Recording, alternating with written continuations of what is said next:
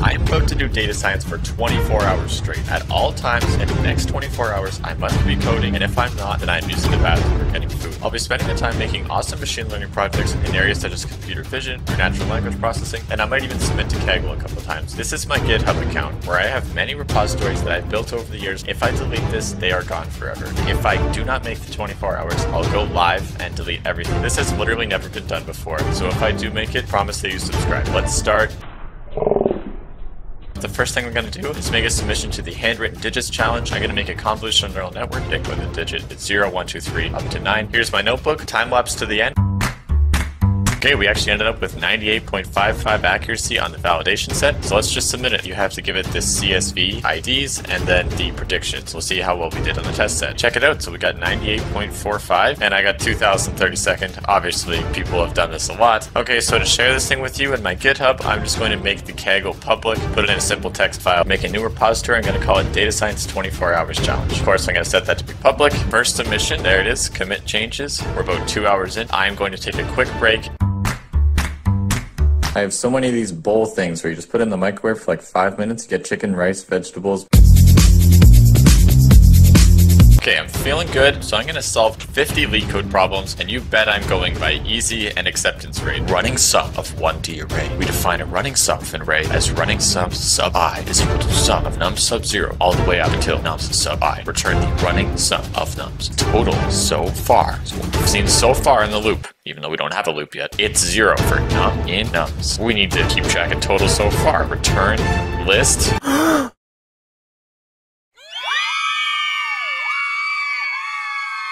Let's fast forward to the other ones. 3 hours later. That was problem 10, and honestly my brain is getting pretty fried. I just sat there staring at it for a really long time. A few moments later. I told you I would do 50 LeetCode problems, and I will stay true to that word. I'm gonna take a quick break and then do some other stuff.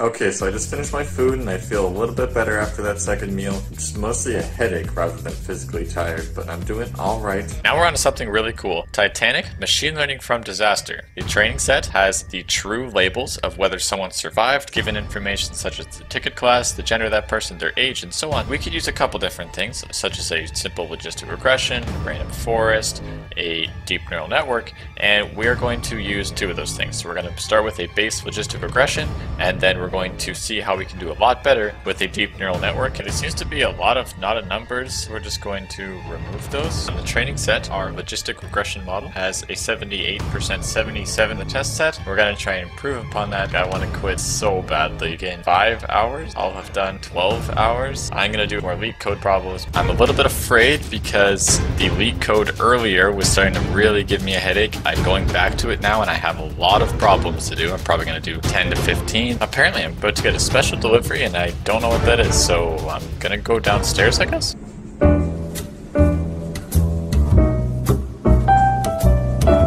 Before we go any further, I have to talk to you about the sponsor of the video, Coursera. Just in this one certificate, you can learn data science, Python programming, data analysis, pandas, NumPy, IPython, cloud databases, RBDMS, SQL. Check the description below for all of the ones that I handpicked. You will stand out like crazy. In the description of this video, I have a 25% off code for the Python for Everybody specialization by the University of Michigan. 4.8 stars with 167,000 ratings. Python is the language for data science. It's only available until May 12th, so make sure to snatch it up before then. Back to the video. Apparently I got a pack of sour worms, salt and vinegar, and sour cream and onion Pringles, and a French vanilla. I'm enjoying the treats, but I still got a code. 2 hours later. That is officially half done the LeetCode problems. 25.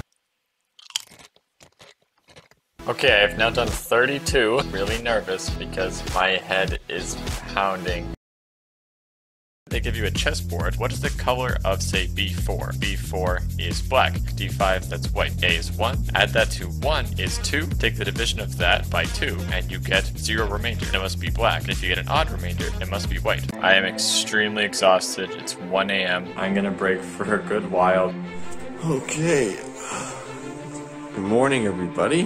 That was officially the worst night of my life, because I literally just laid there not swooping. I'm gonna do something really fun. We haven't really done much EDA, exploratory data analysis, so that's what we're gonna do here with Pokemon. I'm gonna make it really simple, but still fun for everybody to look at their health and their speed stats. So for example, here's their health on HP for hit points and their speed. Plotted all of them with their speed and their health. Chansey and Blissey, crazy high health. Shedinja, which has 1 health. I want something to tell me what these anomalies are. A very novel way to do this is just to normalize both the columns, subtracted it by its mean and divided by its standard deviation. If the Z score is bigger than say 3, this is an outlier. We show in blue all of the outliers. Snorlax super heavy, Deoxys is really fast. These all stand out to me as outliers. I think I've officially hit that point where you're so tired that you're actually not tired anymore. Now the thing that we've all been waiting for, natural language processing. So we're going to look at all Trump's Twitter insults from 2015 to 2021, which basically takes a bunch of sentences and it tries to figure out what are the most popular words. And in this scenario, what are the 5 most common things that Trump is complaining about? We have fake news,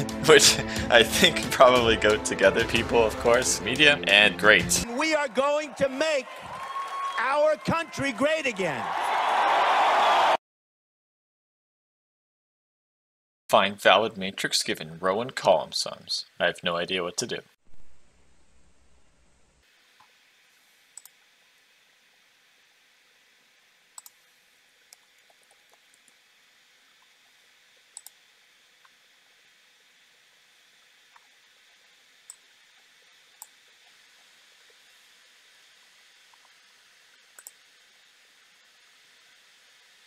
Easy.